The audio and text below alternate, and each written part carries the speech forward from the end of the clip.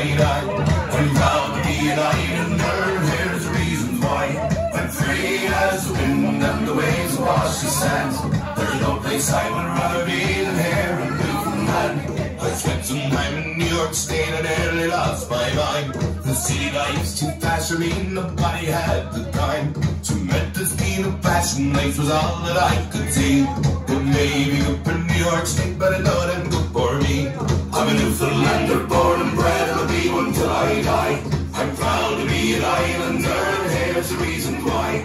I'm free as the wind and the waves wash the sands. There's no place I would rather be than here in Newfoundland. From Montreal, the Frenchmen say that they own Labrador. In Wooded, Indian Harbour, where I've fought a fish before. And if they want to fight for her, well, I'll surely make a stand. And they'll regret the day they tried to take our Newfoundland.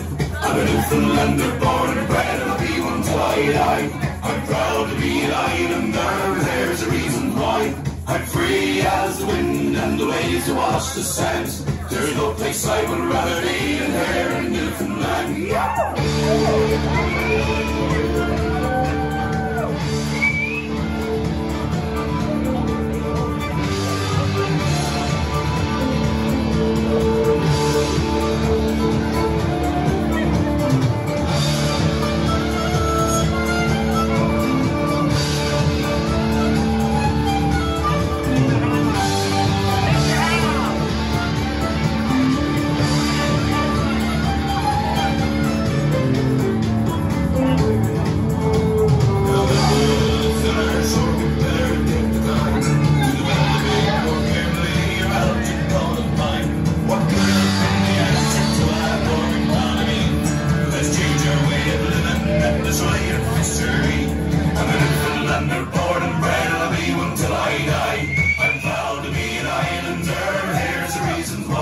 I'm free as the wind and the waves wash the sands. There's no place I would rather be than here in Newfoundland. I'm a Newfoundlander, born and bred, and I'll be one till I die. I'm proud to be an islander, and here's the reason why. I'm free as the wind and the waves wash the sands. There's no place I would rather be than here in Newfoundland. There's no place I would rather be than here in Newfoundland.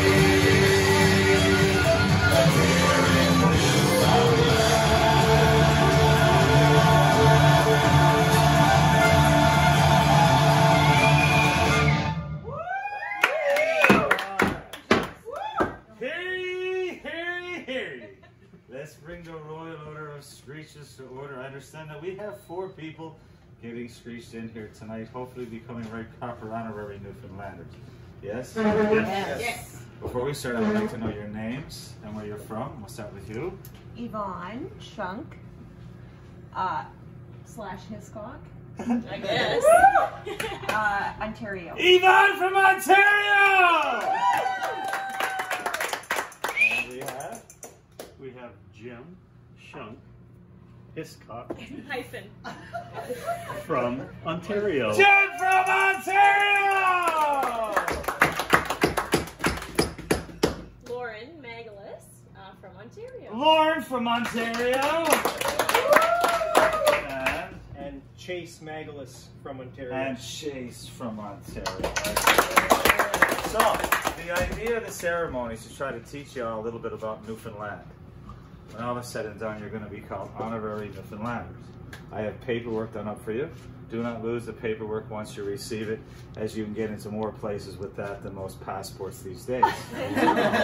As we're about to begin, I should first let you know that I am not the son of a fisherman or a lighthouse keeper.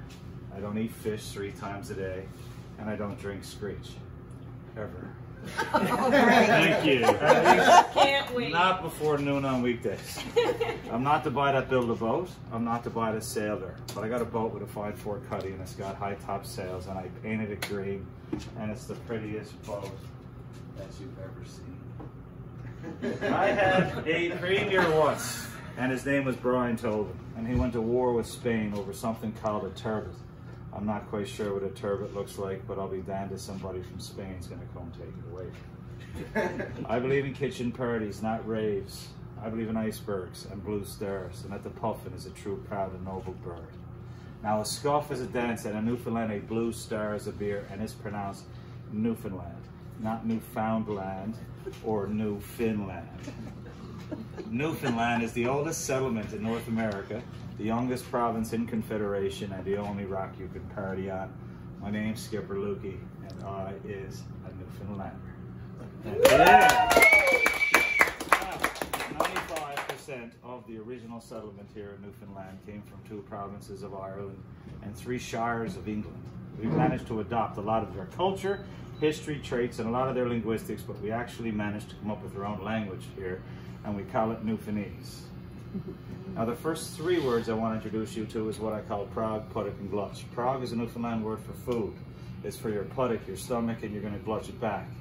It means you're going to eat it. This evening, your prog is what I call Newfoundland steak. It's actually maple leaf bologna from Toronto.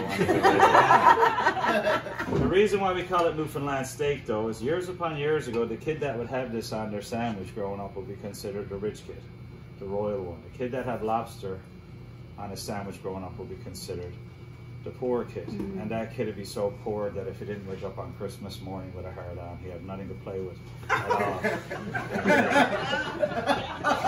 Not all of us had Atari growing up, you know what I'm saying? Anyway, I do need you to take a small bite of Newfoundland steak. Do not worry about it if you're a vegetarian, as there's not that much meat in it. It's just like a good old hot dog. I used Screech. I burned off all the alcohol. I added some Cajun seasoning, some old red wine, and I finished it off with saffron. Who does that? The bologna? Wow. I do. There you go. Perfect. Thank you. Go ahead. If you can't eat it all, that's okay, but it's just like a small little hot dog. Now, Hot dog. in 1497, there was a man by the name of John Cabot. His real name was Giovanni Caboto. He was an Italian explorer. We know him as John Cabot because the English paid for his travels, and that's just how the English wanted his name to sound. In 1497, John Cabot sailed the Atlantic on his boat, the Matthew, all the way from Bristol, England to Bonavista Bay, Newfoundland. And when he arrived here, he saw lots of activity in our water. He didn't know what was going on, but he dropped his bucket down to fill it up with water. And when he came up to the top of the boat, it was filled to the rim with codfish. Word got out fast how plentiful the fish were in our waters that they traveled from all over to settle here and to catch the fish and to salt the fish and to trade the fish all around the world as a means of survival. In one place in particular that we traded with was with Jamaica, because in Jamaica they make rum, and we loved rum. We loved it so much we'd actually get that on that wharf and we would kiss the fish goodbye, knowing it was coming back to us in the way of rum. So in keeping with that time and honor tradition, I have a little buddy for you to meet. Where do the guys hear this? This right here is a real Newfoundland codfish. Given the chance, this fish could have grown to the height of 6 feet tall and weighed as much as 130 pounds. This fish will not grow any more than this because it's dead. It's frozen. And it fits perfectly in my freezer. Now, the significance of this particular fish, why I love it so much, is my 17-year-old daughter, Bella. She caught this out in Twillingate over the summer. And when she saw what was happening that day to all the other fish, getting gutted and filleted, using their cheeks and their tongues for restaurants, she wanted her fish, this fish, to become the most loved fish ever to come out of the waters of Newfoundland. And I promised her I was going to make that happen. I do need you to pucker up and give the fish just a little kiss. Do not worry about anybody taking your picture or video doing so. Whatever happens here in St. John's today will certainly be on Facebook, YouTube, Instagram, Snapchat, Twitter, and TikTok. Knowing my sister. While you are kissing the fish, make sure you hold the pose long enough to see a flash or hear a click. Otherwise, you will hear those horrible words. Do it again. Do it again. Now, we are slowly coming out of this global pandemic. So if you do not feel comfortable kissing the fish, I gave you a napkin that you can cover your mouth with. Because you're all family, I'm pretty sure you will go ahead and do this. I still take the chance of the health department coming on very strong with me, blaming me on a new variant, possibly called COVID. This whole thing started with somebody eating a bat, remember. It can continue on with somebody kissing a fish, but we're willing to take that chance here tonight. Yvonne, you're going to go first. Are you ready? Great. Think about it. You want to go first? You want to go last? Yeah, I'll go first. There we go. Yeah. There we go. Woo! I Is that long enough? love how you close your eyes when you...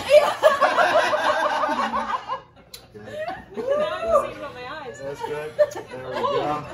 I know it's cold. Oh. Okay. Now, like I was saying, we used to trade our fish with the Jamaicans for their rum. And it was a very strong barrel rum. In fact, it was considered a test of a man if they can drink this without screaming, passing out, or having a heart attack. They were considered true men, or women, or transgender, or non-binary.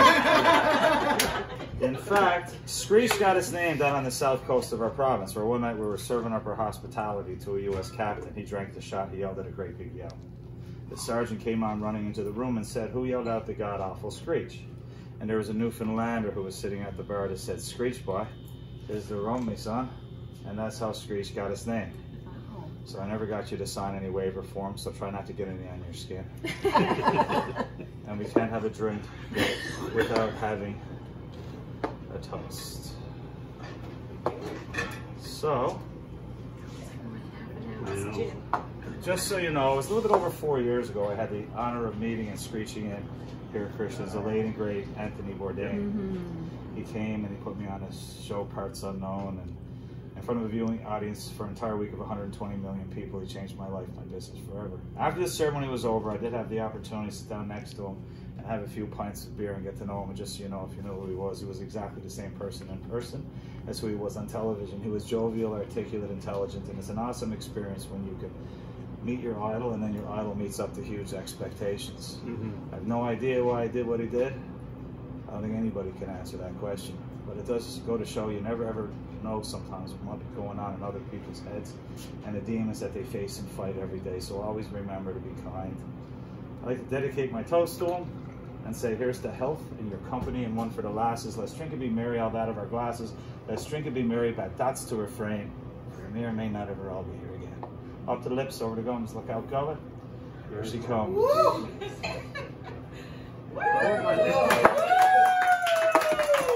Okay. You are past the trees, but you're not out of the woods.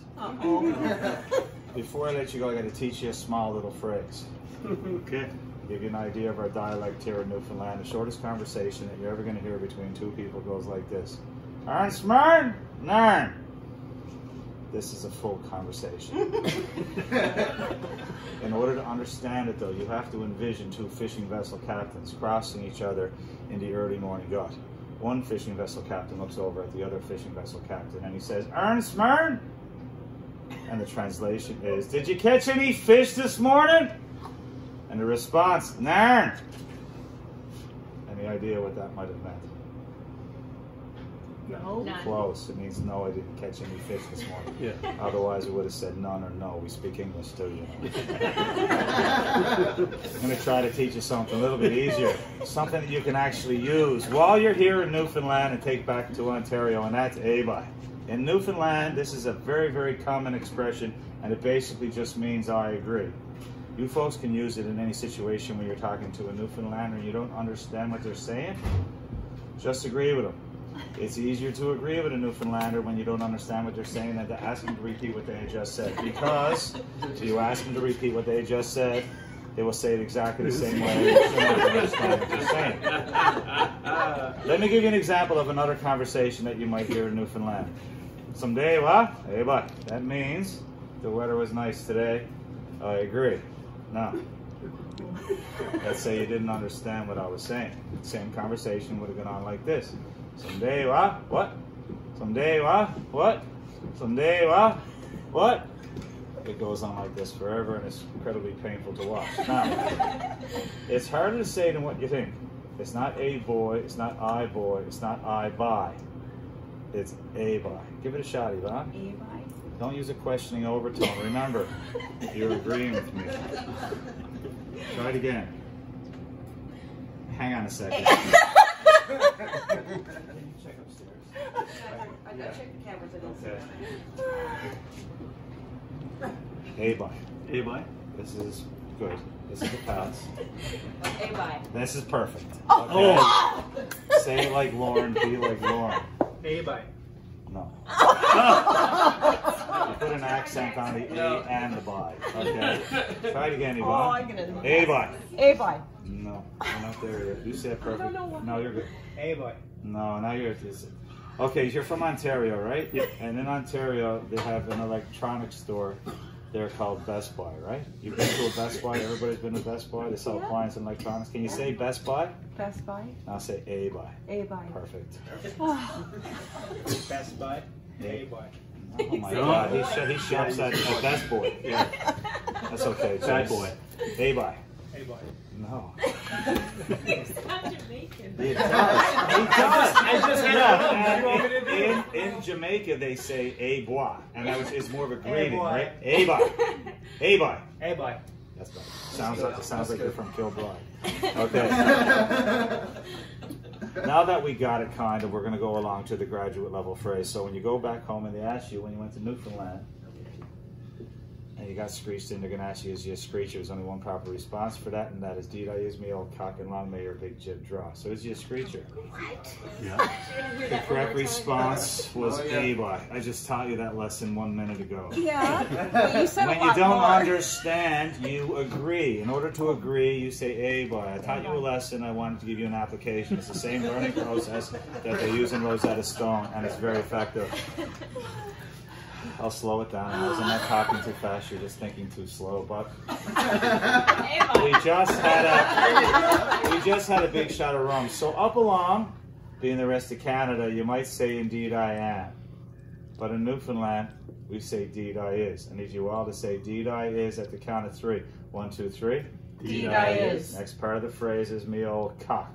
No, what's so funny? This is not grade 6 health class. It's your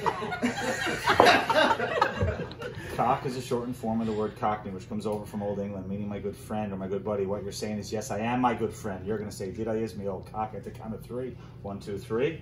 Did I is my old It's cock. not my old cock. It's me old cock.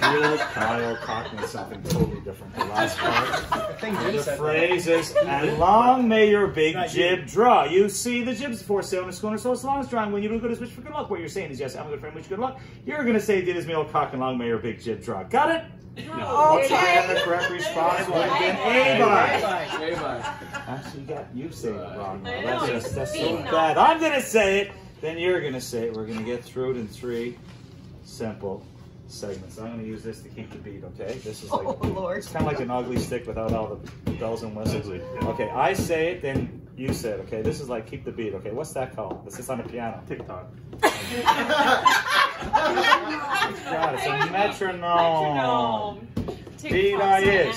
Deed I is. Okay, in unison, please, with a little bit more conviction, okay? Say deed I is. Deed I is. Me old cock. Me old cock. And long may your big jib draw. And Long long may your big jib draw. And now declare you all honorary.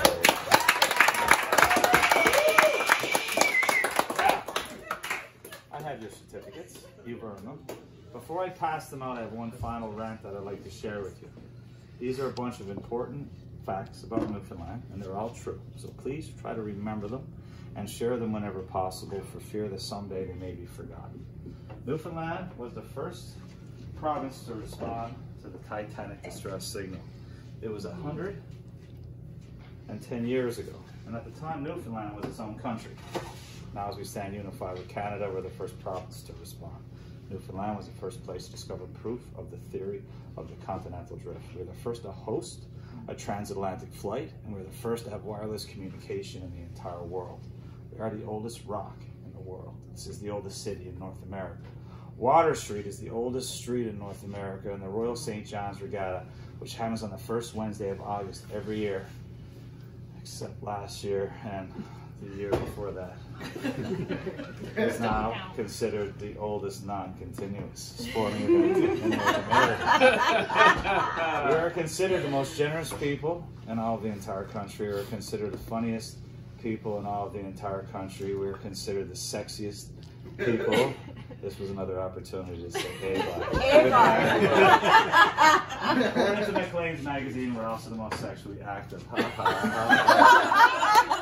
A Newfoundlander invented the world's first artificial ice arena. A Newfoundlander invented the gas mask. A Newfoundlander was once a governor in northern Rhodesia, that is Zimbabwe. And there was a Newfoundlander with Abraham Lincoln at Gettysburg. We're the only place in the entire world to have 4 identifiable flags. We have our own encyclopedia, our own dictionary, our own pony, our own dogs, our own cultural publication, the good old Newfoundland Herald, and let's not forget 9/11, when Gander, Newfoundland welcomed into their hearts and into their homes 6,700 stranded world travelers. Yvonne, Yes. Jim, Lauren, Chase, welcome to Newfoundland.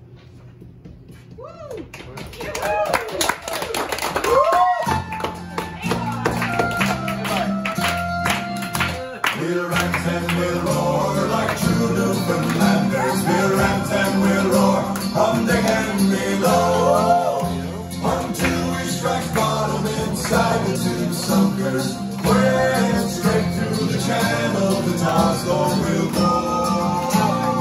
I do welcome you all behind the bar with me for a picture. Take your certificate. Also, the shot glasses that you consume your rum from, these are for you to take with you as well. These will hold your certificates from getting wrinkly and your shot glass from getting broken, okay? So just take off the top. This is the top, that's the bottom. Take off the top. Put your shot glass in upside down, and then your certificate fold long ways. But don't do it yet. I want you to have your certificates in your head. Thank you. We'll rant and we'll roar like true